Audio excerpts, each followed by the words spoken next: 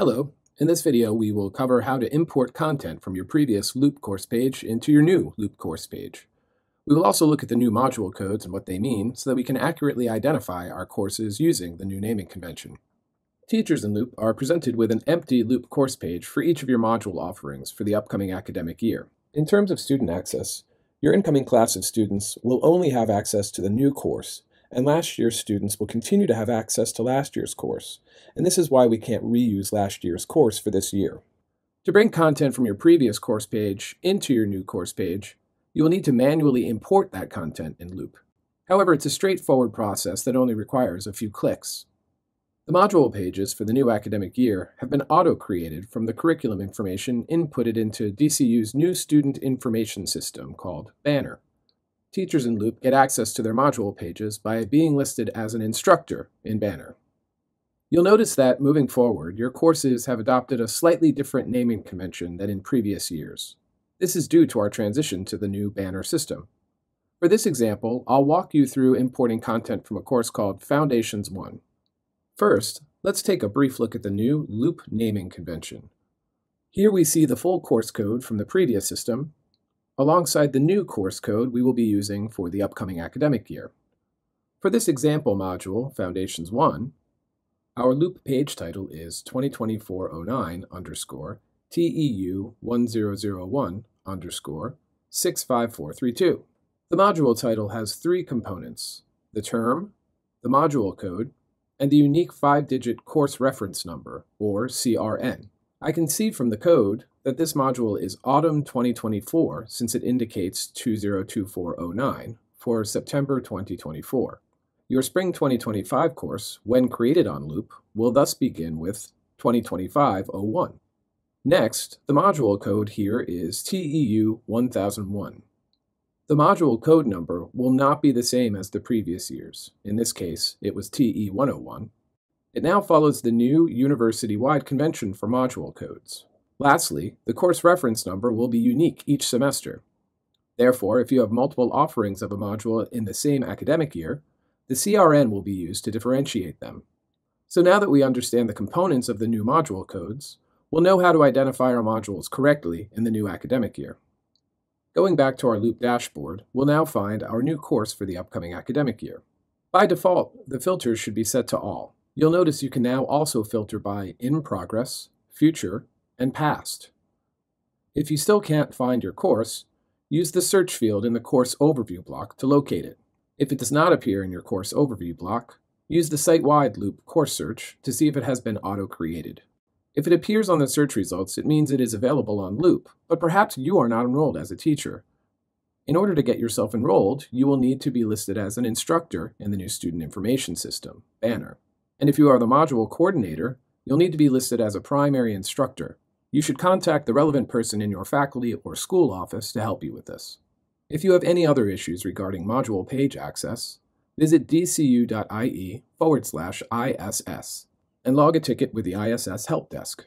If you do have access, go to your new empty Loop course page for the upcoming year. Remember to make sure the academic term code is correct in the title, in this case, Autumn 2024.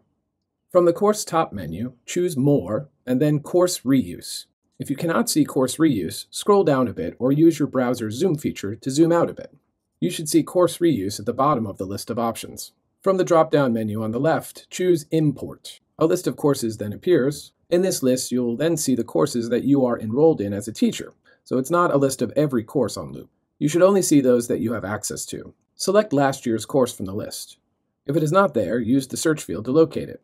In locating your previous courses, you'll be using the older Loop naming convention, so put in the academic year and the module code as your search term. Then select the radio button to choose it. Choose Continue. The default import settings on this screen should suit your needs, but do deselect anything that you do not need to bring across. Then choose Next. You are now presented with a list of activities and resources from last year's course. It's a good idea to scan through the list and deselect any of the activities and resources you no longer need.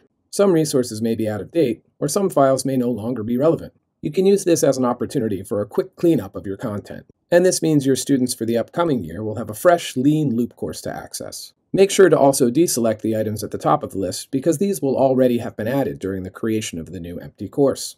You might also want to delete your assignments and quizzes and other continuous assessment items.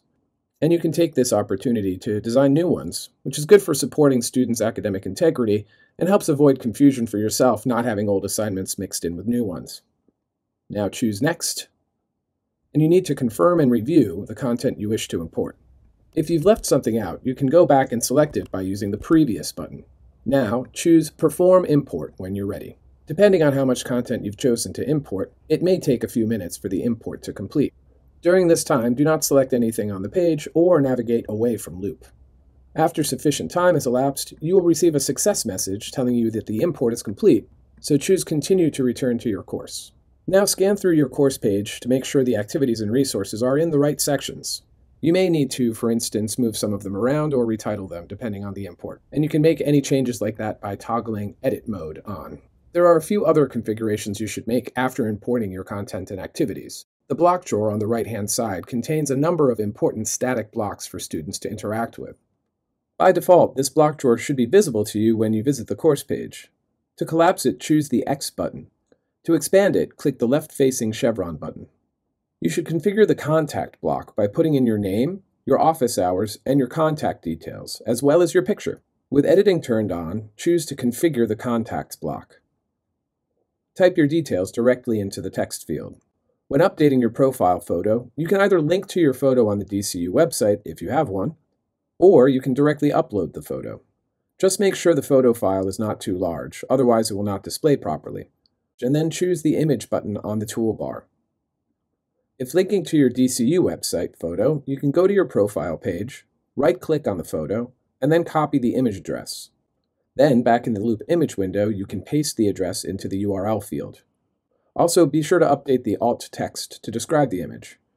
If you prefer to upload a photo from your computer, you can choose Browse Repositories, Upload a File, and then choose the image file from where it is saved on your computer. Before uploading, resize it to make sure it's about 150 pixels wide.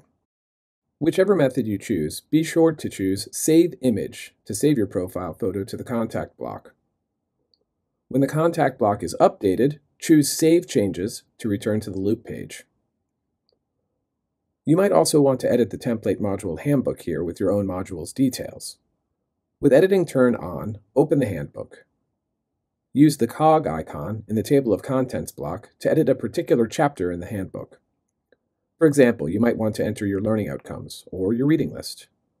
The default text in each of these chapters are instructions for you as the teacher, so be sure to check each chapter and edit appropriately so students don't see that default instructional text. After making changes to a chapter, choose Save Changes. Then use the breadcrumb trail to return to the main course page.